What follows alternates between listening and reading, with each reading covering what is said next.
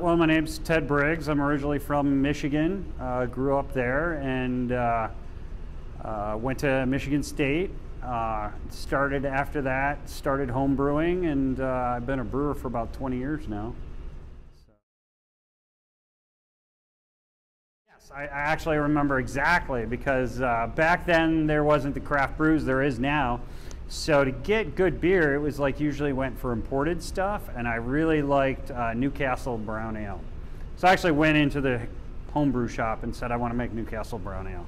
Nice. And I went in there, and it actually came out really good, like I wanted it. So I kind of got hooked, and it wasn't until the third or fourth batch where I screwed up. But I was already hooked because I know, wait a minute, I can make good beer. I just did something wrong this time. Whereas a lot of people who like get those homebrew kits for Christmas, they make one crappy beer and then they throw it in the garage and never do it again, you know. Yeah, so yeah, I was pretty much hooked once I started homebrewing. And there was a very active club in the Philadelphia area in that time, had over 200 members. So started hanging out with them and stuff, you know. And so there was a few really good brewers and quite a few that went pro. The last time the Craft Brewers Conference was in Philly, a bunch of people got together at Home Sweet Homebrew and took a picture, and there was over 20 guys that started at Home Sweet Homebrew that are now professionals. Once I started homebrewing and I knew I wanted to be a brewer, I'm like, well, I couldn't find a job right away, but then I was bartending and then also working at a beer store. So I was getting that kind of retail experience and the experience of working behind a bar. So yeah, so he knew I wanted to get into the business, and I got a job there as an assistant. Before that, I was actually working for free on Saturdays just to try and get my foot in the door. So I guess that's what I really did. Got my brewing diploma through the American Brewers Guild. And then after that, started a series of moving to different venues, you know. So I think I've worked a total of 8 or 9 different places. Long stint actually in Atlantic City, New Jersey, for the Ton Tavern Brewing Company. Worked a bit for Flying Fish. They're fairly big now in New Jersey, and then after working out on the East Coast for a while, went up to northern New York, and then after that, kind of wanted to do something different and actually went out to Wyoming for about 4 years. So that was really nice. Really loved living out there. But then after that, I did operations director down in Baton Rouge for Tin Roof.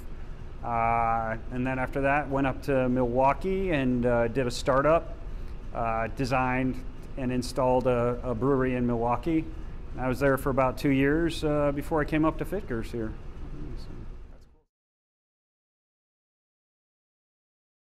I would say is, well, one of them would be choice and change.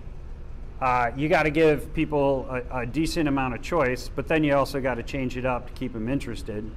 But I think I might be a little old-fashioned in that I'm all about drinkability. I'm not going to do something just because it's trendy or cool. First and foremost, it's got to be a drinkable beer, right? You know, I won't say the name, but you know, the brewery putting lobster in their beer or whatever these people are doing, that's not really me, you know, because the first thing I'm going to look at when I'm formulating a recipe is it's going to be good drinkable beer.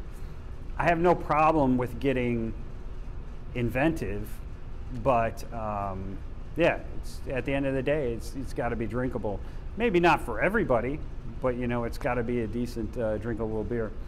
You know, one thing that we're doing sort of now is we have a small barrel program, and I really like barrel-aged beers, so hopefully we'll be expanding that in the future.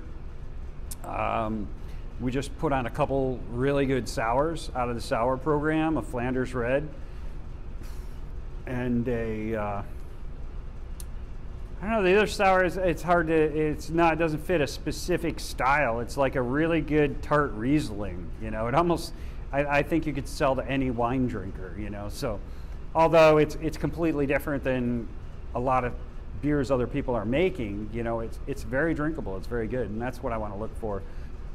You know, we're not going to make 30-day sours. You know, our sours are going to be aged in barrels, and you know, have a lot of forethought put into them. You know, we're on the end of the barrel age. You know, I want to do a lot more like that. You know, your imperial stouts, barley wines, and stuff like that, and look into. I would like to at least release a different barrel age every quarter.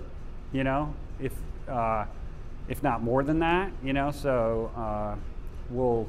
Of course, that's going to take 2 or 3 years to grow. You know, if we start it now, you know, we'll be putting out those beers in a couple years. So, and I guess I would describe myself, I'm kind of like half German and half UK English mixed.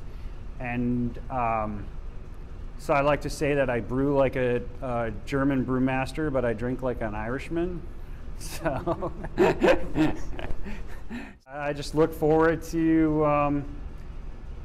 you know, keeping everything that's great about the brew house, and hopefully I can add to it and you know, make it even better. Nice. Yeah. Nice.